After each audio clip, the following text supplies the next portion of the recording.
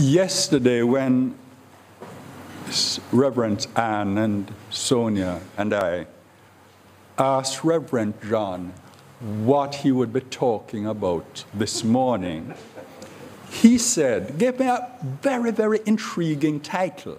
He said, God knows. I love the title. I'm sure you do too. So we're all going to sit back for another 20 minutes or so and hear all the things that God knows in 20 minutes. And you will be sure that you're going to be getting an assignment. Reverend John, over to you, sir.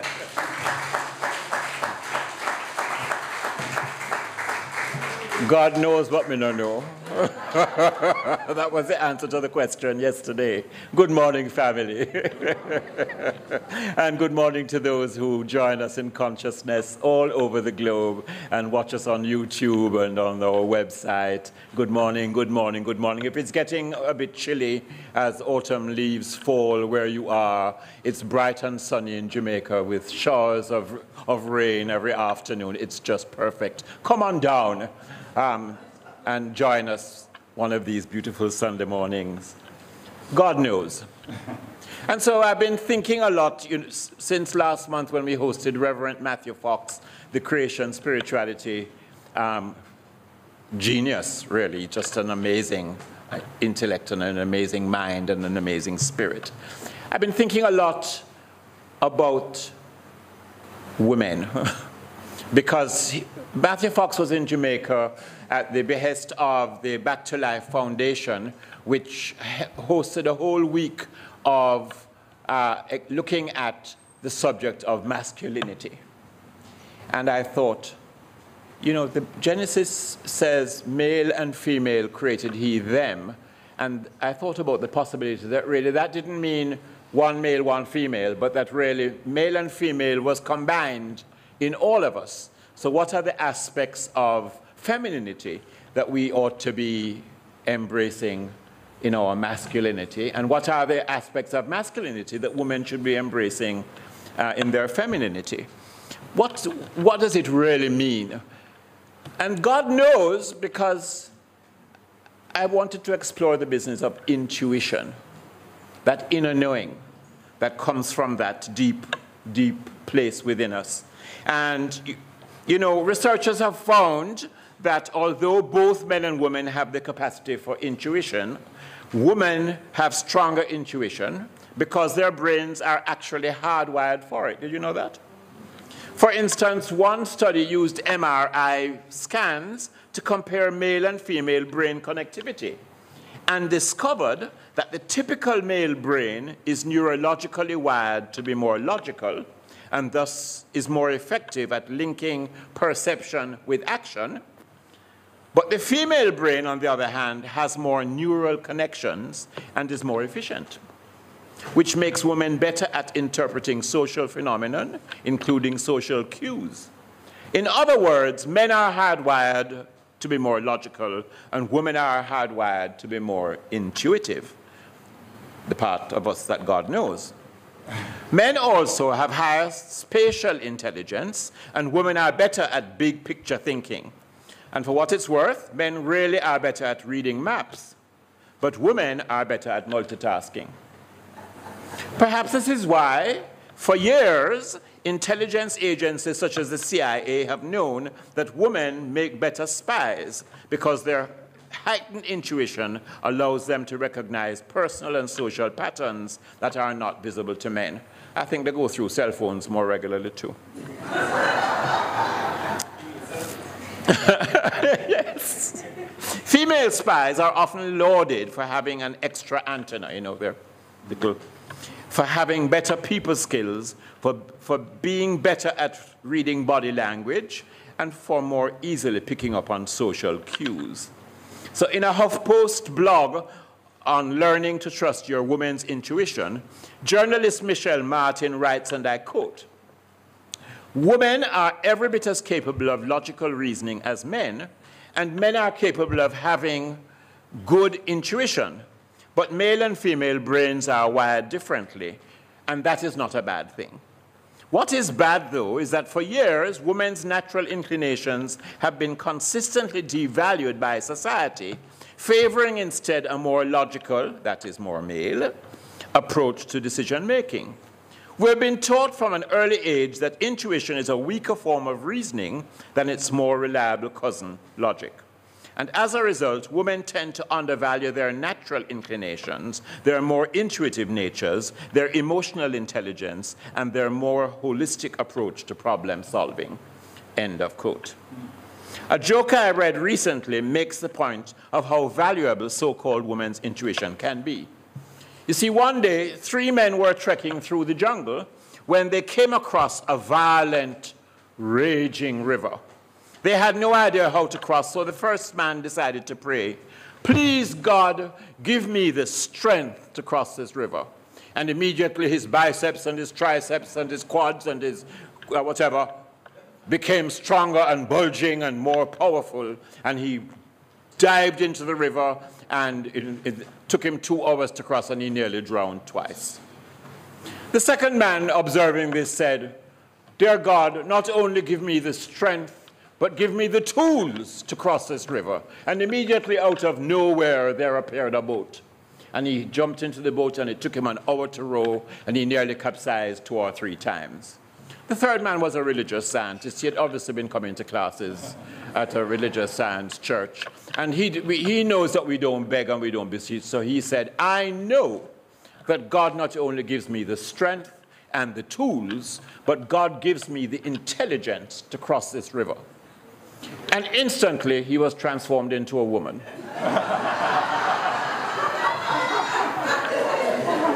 She went into her backpack. She took out the map. She read it, walked 100 yards round the bend down the river, and crossed the bridge. You see, men are better at map reading if we take out the map. They say that's why there are millions of sperm to 1 egg, because men just don't ask for directions. But how do we learn to trust our intuition? There's a beautiful story in the Gospel of St. John, which is my favorite naturally, about a woman of Samaria who met Jesus at Jacob's well. And when interpreted metaphysically, this story gives us the answer. According to the story in John chapter 4, it was a hot, dusty day, and Jesus had been traveling a road that was unsafe for a Jew to travel. The story relates how the wayshower came upon Jacob's ancient well and stopped there to rest. It was prohibited that he should speak to a strange woman in public, but he did. He asked her to draw water for him, since he had no means of drawing it himself, and in return he offered her the water of spiritual awareness if she would but ask for it. Let me read it for you, verses 9 to 14. Quote, "Then said the woman of Samaria unto him, How is it that thou, being a Jew, askest drink of me, a woman of Samaria?" And then the author of the gospel has a little aside, "For the Jews have no dealings with the Samaritans." Jesus answered and said unto her, "If thou knowest the gift of God, and who it is that saith to thee, Give me to drink, thou wouldest have asked of him, and he would have given thee living water. Art thou greater than our father Jacob, which gave us the well, and drank thereof himself, and his children, and his cattle?"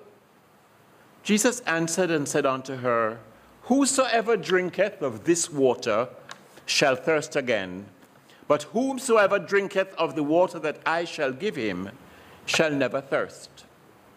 But the water that I shall give him shall be in him a well of water springing up into eternal life." Matthew Fox says, and I love this imagery, I love the imagery of a well anyhow and drawing water from deep within the earth. And Fox says that the many world religions are like wells dug by people all over the globe who are thirsty for the meaning of life. Isn't that why we come to church? Isn't that why we study? Isn't that why there's an inner thirst to know who we are and why we're here and what is this thing that people call God or whatever people call it. And I love the imagery of many wells all over the globe, dug by people who speak many different languages, who have many different concepts of God. But all of the wells are fed by an underground stream, which is the source, one God. Call it what you like, worship it how you like, or don't worship it at all. There is one God, and it is the undercurrent. It's under all life and all things. So what does this woman of Samaria have to do with intuition and this meeting? What is the significance? Well, metaphysically, as you may know, in the Bible stories are always about us and our personal journey. You can always interpret the Bible by thinking, hey, this is about my own life. And in the Bible, whenever you read about women, it is symbolic of the feminine within us. So women are always about the feminine aspect of our being, whether we be male or female. These stories, therefore, tell us about meaningful interaction between the masculine and feminine aspects of ourselves. The feminine aspect of being signifies intuitive perception and natural love. Intuitive perception and natural love. So the story of the woman at Jacob's well is showing us that the intuition and natural love within each of us draws life to the surface. They bring forth life. Deep within each of us is that wellspring of life that can be drawn into consciousness to satisfy our thirst for that life more abundant. And we should allow our intuition and natural love, our feminine aspect, to draw vitality and strength from this well of life, which is the deep mystical place within each and every one of us. There is that woman within each of us that stands beside the well of life, the well of self, if you prefer. The well of life is deep, for it is fed by the one source of all being, God the Good. And our feminine side has the means to bring forth the water from it. Metaphysically, water is the universal solvent. Water is the solution of all life in potential. So I also want us to think about how we use water in our daily lives, and I'll talk to you a little bit about that in a little while. But I've said, in the past, women, the feminine was erroneously regarded as illogical and weak and undependable, and in some cultures regarded as downright dangerous. But we know today that learning to listen to our intuition, which is really our inner tuition, the God in us that's knowing, that God can change our mode of living from a life that is lived in crisis mode to a life with direction and purpose. An inner knowing that says, take out the map because it may give us some directions that we need. Just down the road, a little ways, there's a bridge that crosses the stormy river of life's challenges. So this morning I want to share 5 steps for living from our feminine, intuitive self. These 5 steps are, the first one is found in Matthew 6, verse 6, and is given by the master teacher himself, and it is this: enter into thy closet. Enter into thy closet. The second step is pray honestly with your heart. The third, listen with detached expectation. The fourth, let go and trust. And the fifth, follow your guidance. So, enter into the closet, pray honestly, listen, let go, and follow your guidance. The first step, enter into thy closet, has to do with the architecture of Jewish homes in the time of Jesus. In the center of every home was a room which had no windows and corresponded architecturally with the Holy of Holies or inner chamber of the temple in Jerusalem.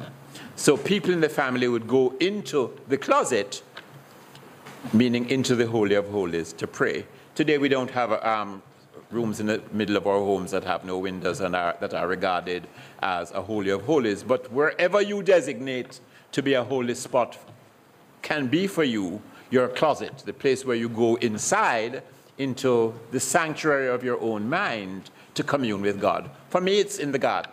I always feel a sense of oneness when I'm in the garden. So I spend a lot of time in my own garden at home. But it can be walking outdoors, deep breathing, yoga and quiet music, anything that helps you to get in touch with the woman at your life's well. The second step, heartfelt prayer, is simple and natural. And as religious science, we know we don't beg and beseech. The master teacher gave us the prayer, give us this day our daily bread. It didn't say, oh, most wonderful Father, throw a few crumbs from your table up in heaven that it may drop on me, your unworthy servant, undeserving as I am, and feed me. It said, give us this day. We claim what we want. And if you don't know how to pray affirmatively, you need to come to a class or learn how to pray affirmatively. It's a wonderful method of getting in touch with that inner source of all knowledge, the place within you that God knows. The third step for getting in touch with your intuition is simple and yet often overlooked. After praying, especially when asking for guidance, we should sit in silence for a few moments. Be still. Be still and listen. You may not hear anything, or you may get a hunch, but it's not necessary. The purpose of this silence is to become receptive to the intuitive guidance that we are receiving on the deep level of our being. So practice being still after you pray for a while.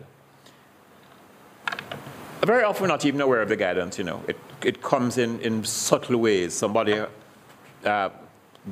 calls us up on the phone, or we run into someone, or a book falls off the shelf in the book room. There are many ways that guidance can come to us. I think you've all experienced that, where at the moment that you need to know something, it is presented to you in wonderful ways. So just trust that inner knowing that is always available if you will only be still. The fourth step to getting in touch with your intuition, and this is often the hard one for many of us, is to let go and trust. Or as we say in the science of mind, let go and let God. Now, there's a debate all the time that goes on, but we should treat and move our feet. Yes. So the idea is to pray and then listen and then move when you're guided. Don't pray and rush off and do what you had intended to do anyhow because you really want it faster than God seems to be giving it. Dear God, give it to me, but give it to me this way. So let go and let God and give. The way I do it is I give thanks ahead of time. I give thanks as if it's already happened, whatever I want. And that's one way of activating it. But just trust that once you have set your intention, the universe will support you. The universe will move to make what you have intended a reality for you. I strongly recommend that if you don't meditate, that you call the office and make an appointment and learn to meditate. Because that is one way of stilling the mind and allowing this powerful technique to take you to a place where the God knowledge within you can come to the surface and fill you with its wisdom, its light, its joy, and its bliss. The fifth step is then to act upon your guidance. So this is where the masculine aspect of your nature works in union with the feminine, whose real function is to empower and illumine the intellect, while the masculine galvanizes us into action. But you see, we need to be still first and to commune with the woman at the well before we rush off and do something, before we act. So allow that inner knowing to inform you first, and you will know when it is right to move, to make a decision, and to take the next step. Learn to trust it. You ever found that you say to yourself, if I did follow my first mind, as we say in Jamaica, your first mind always seems to have been the right thing, but then you asked a friend, or two or three or five. And again, with due respect to our women do that a lot. It's because they're socialized to share anyhow. So they tell their good friend who said, no, my dear, I would never do that. And that might take you off track. So sometimes it's good just to keep your counsel and to remain silent and say, I know that there is that within me which will reveal to me what I need to know as I need to know it. You see, friends, the masculine and feminine within you only seem like strangers. When you become conscious of and begin to honor these two aspects of yourself, these two aspects of you can meet and ask life of each other, sharing the truth that each knows about the other. In our world today, we're beginning to wake up to who we are as men and women. Our masculine and feminine are not separated by male and female bodies. Our masculine and feminine exist as two vital aspects of our own being that create our wholeness and indeed our holiness. So if something doesn't seem to be going right in your life today, you can better determine the problem and the challenge if you understand these aspects of your being and how they can help you. Listen within for the promptings of your intuition. Really listen, be still, practice being still, and watch yourself this week to see if your actions are based upon love or upon your ego driving you. Be mindful whether your intuition is saying one thing while your intellect is stubbornly going another way. Ask yourself whether the man and woman within you have met through your awareness of them and have spoken at the well of your life. And this brings me to your assignment. You think we did forget? Regulars at the Temple of Light Center for Spiritual Living in beautiful Jamaica know that I always give an assignment. And this is a simple one. Every time you take a drink of water this week, and you should be drinking lots of water, sip it mindfully. Really just don't slush it down. This week, drink your water mindfully. And as you sip, affirm silently, I drink deeply from the well of life. Can we say that? I drink deeply from the well of life. It is the well of self fed by God, my never-failing source. It is the well of self fed by God, my never-failing source. So the whole affirmation is, I drink deeply from the well of life. It is the well of self fed by God, my never-failing source. Let the woman at your well give you to drink. Every time you drink this week, imagine that there is this deep knowing within you, the feminine aspect of your nature, which is giving you the water of life, the water that means that you will never thirst after righteousness, righteousness of the truth ever again. Allow it to quench you. Allow it to refresh you. If you are having the sniffles and you're taking a vitamin C, as you sip the water, say, what are we going to say? I drink deeply from the well of life. It is the well of self, fed by God, my never-failing source. It is unfailing because, my friend, God really does know. You believe that? God knows. God knows before you know. And God knows the truth of your being, that you are eternal, that you are immortal, that you are divine. And no me says so, Jesus, the way shower, said it. So you can affirm it with great authority. I am divine, and as I drink deeply from the waters of life, that well of self is fed by God. God knows, for God is my never-failing source. So let's go back to Jacob's well once again. Jesus and the woman were in dangerous territory. Jesus, because he was a Jew in Samaritan territory, and the woman because she was alone and unprotected.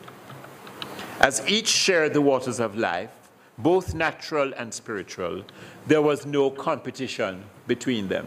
You see, there is a place in us for the intuition, and there is a place in us for the logic. It's not either or either, it's both and. You can pull on both these sides of you, these aspects of your being, to live triumphantly. So as each shared the waters of life, there was no fear of loss, there was no sense of separation, there was only giving and sharing and mutual benefit.